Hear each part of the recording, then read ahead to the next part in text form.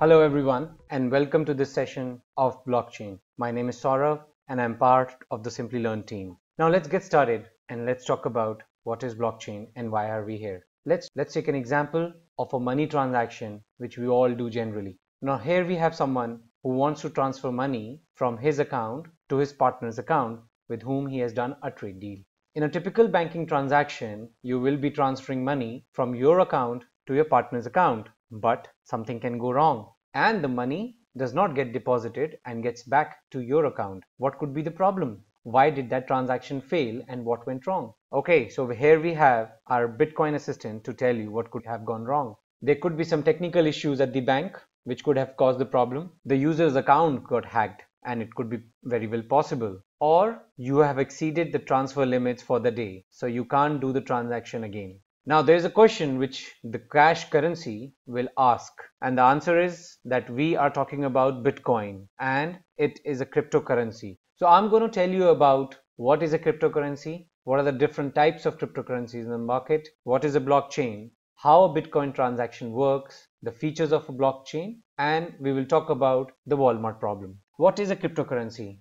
Cryptocurrency is a form of digital currency that can be used to verify transfer of assets from one party to another. It controls the addition of new units. There is limited supply, and it also provides secure financial transactions. Anonymity of the sender and receiver is maintained. Sanity of the transaction is maintained. And all that is done using cryptography. The transactions are safe and secure. And the most important point is they are not headed by a central authority. So that means that cash can go extinct and we might not even need the banks either. The basic benefit with the evolution of cryptocurrency has been the low transaction cost. The underlying concept of having cryptocurrency is the removal of the intermediaries, by virtue of which it reduces the transaction cost between the parties, because more the middlemen, more the cost gets added on to every transaction.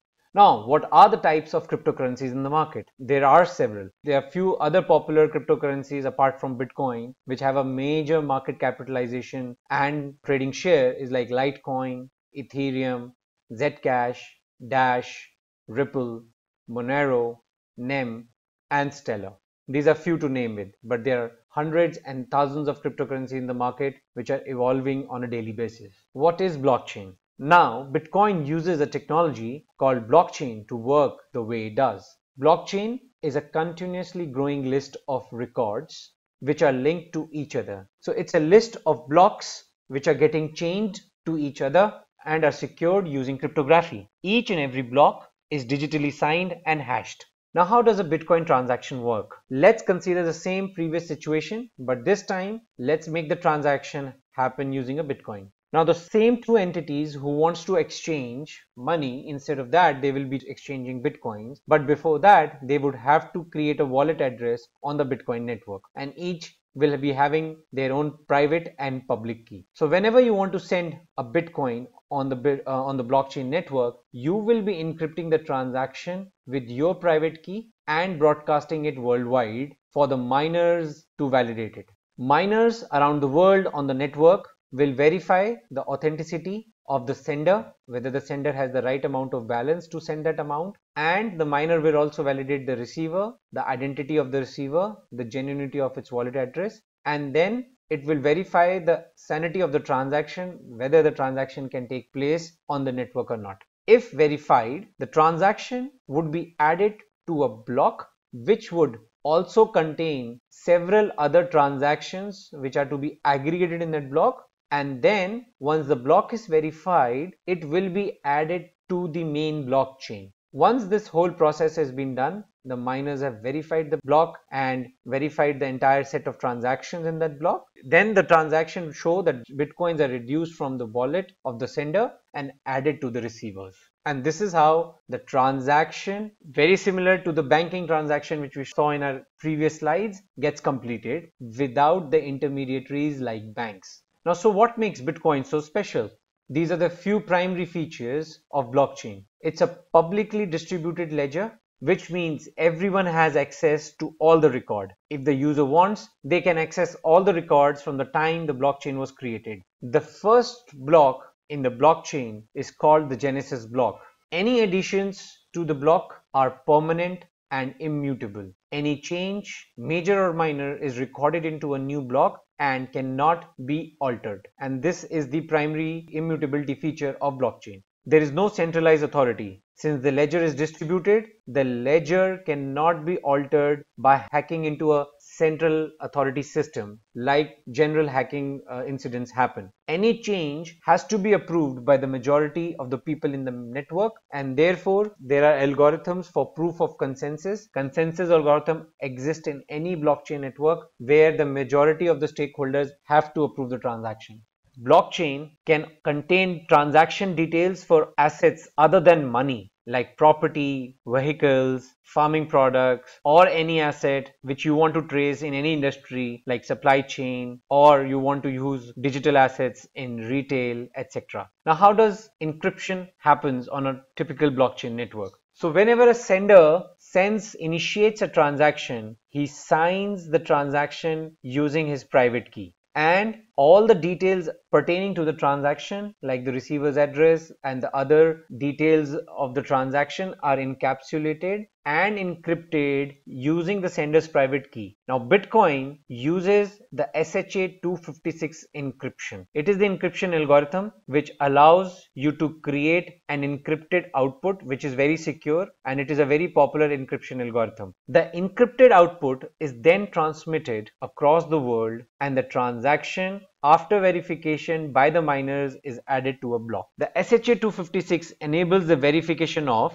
the authenticity of the sender and receiver and provides the strongest security, which is highly impervious to hacks. And most importantly, it ensures the anonymity of the users who have initiated the transaction and also the receivers who are going to receive it. Now let's take a look of a typical structure of a block in a blockchain. A block contains n number of transactions which are aggregated by the miner onto the block. Now here we are looking at a block header which has 4 attributes: previous hash, transaction details, the nonce, and the hash of the block itself. We'll take a look. Previous hash. The previous hash is the hash value of the previous block in the blockchain. This is how you are able to link one block to another, as the current block has the hash of the previous block. Transaction details. The field contains the details of the various transactions which are aggregated as part of this block. Nonce. Nonce is the random value which is used to generate a hash value less than the target designated by the network for each and every block. The value of the nonce can be changed. It's a random value, and every time a nonce value is changed, the hash, it takes huge computational power of the miner to generate the hash again. So that's why miners need huge computational power and hardware in order to generate the hash and to guess the nonce in a stipulated time so that they can earn the reward. Hash. The hash obtained is a hex value that has both numbers and letters. Any change to the nonce, transaction details, or previous hash will completely change the outcome of the hashing function. And that's why it is said that even if a hacker wants to try hacking a single block, then he has to change the hash of all the subsequent blocks, and in order to do that, it will take huge amount of computational power and time in order to change the hashes of all the blocks which are ahead of the hacked block. So that makes it literally impossible in order to hack a blockchain. Now, proof of work involves several miners around the world who are using their hardware and computational algorithm to try and find the nonce value that satisfied certain predefined conditions regarding the hash value, which has to be less than the target decided by the network in order to verify a block. So miners are continuously working to maintain the sanity of the network, to validate the transactions, and to make sure that there is no corrupt block which is getting added to the blockchain. Miner, in the process of mining, gets rewarded with 12.5 bitcoins for finding the appropriate nonce first. The reward of 12.5 bitcoins exists as of today, but bitcoins